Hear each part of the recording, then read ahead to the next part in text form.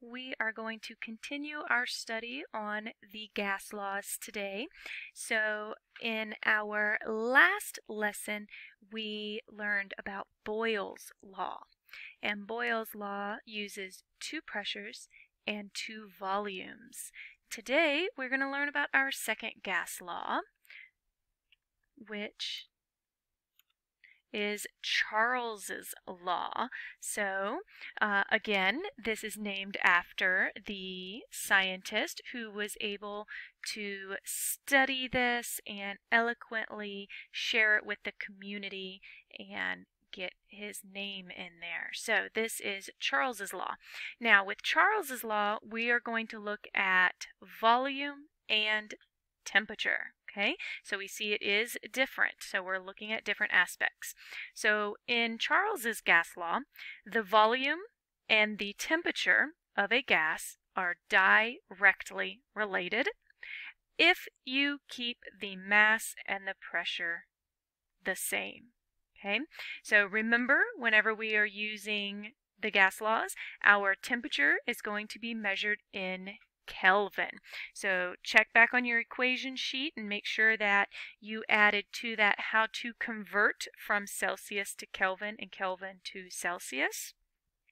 Okay, to do that, if you are given degrees Celsius, you simply add 273 to it, and that will give you your Kelvin. Okay, so be careful when you're working on these problems and make sure that you always convert those Celsius temperatures to Kelvin before you start calculating, or you will get the wrong answer.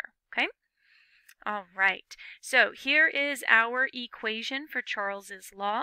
V1 over T1 equals V2 over T2.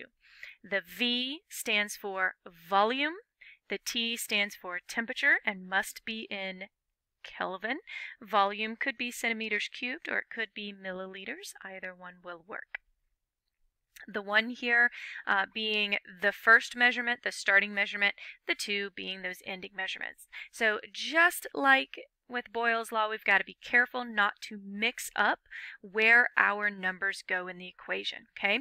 Make sure that the beginning volume and the beginning temperature go together, and your beginning or your ending volume and your ending temperature go together, okay? So be sure that we're focusing on that. So let's do a practice problem and let's see what this is going to look like. All right, so a gas occupies 473 centimeters cubed at 36 degrees Celsius. Find its volume at 94 degrees Celsius. So let's analyze this and see what information we have. What information do we need?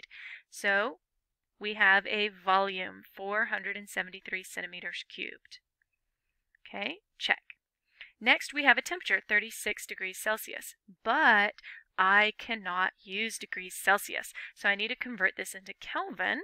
I'm going to do that by adding 273. Okay, so 36 plus 273 is 309 Kelvin, 309 K. So now that temperature is good for me to use. Okay, so those are my beginning numbers. Those are my ones. Next, I need to find the volume.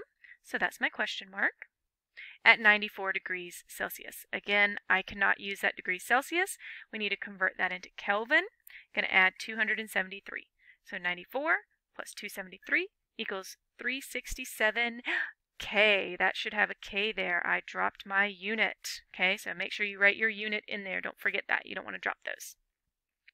So I'm going to look at my equation sheet and I'm going to see what equation do I have that has two V's and two T's in it. And I have my Charles's gas law equation. So I'm just going to go ahead and I'm going to plug my numbers in. So in V1, I'm going to put 473. In T1, I'm going to put that 309K. Okay, I'm going to put my Kelvin. V2, I'm going to put an X or a question mark. And T2, I'm going to put that 367K. Okay, so we see our equation there with the numbers filled in.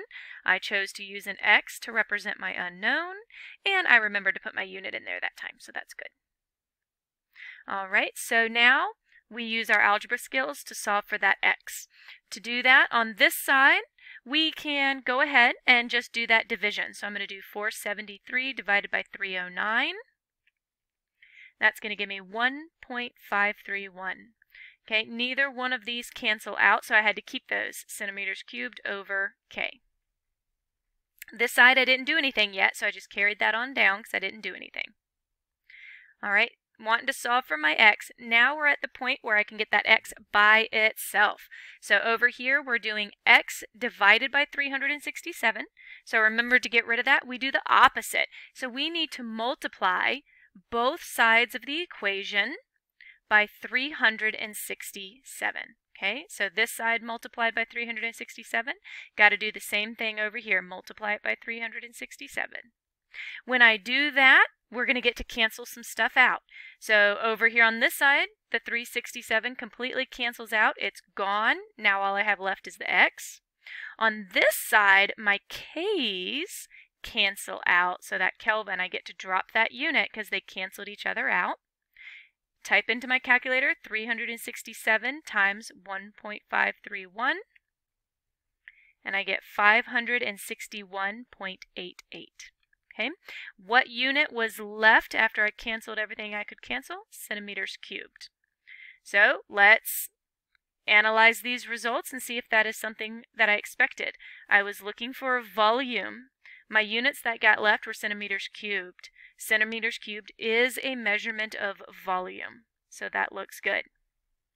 Now, I know that these go together, so if I look, my temperature increased. Temperature increased, so my volume should also increase, and my original volume was 473. My calculated volume is larger, 561, so that is also expected. So it looks like I did a good job.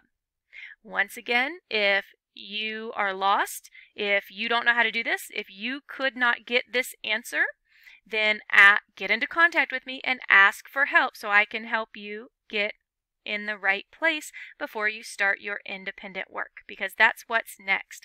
Charles's Law independent practice.